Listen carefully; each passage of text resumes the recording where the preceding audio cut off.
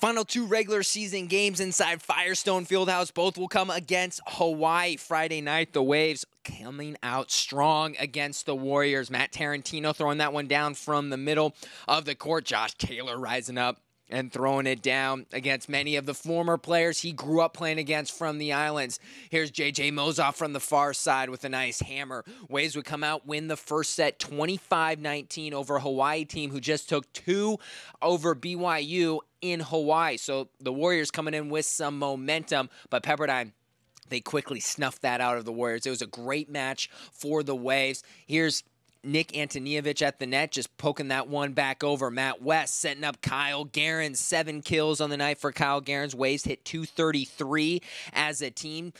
As J.J. Mozoff, one of his 9 kills on the night. Josh Taylor hammering that one down as the Waves. 25-19, 25-17, 25-23, a sweep over Hawaii. Great win for the Waves tonight. What was key in the match? Oh, we blocked great, we served great, we kept them out of system, and we dug a bunch of balls. It was a great all-around match for us.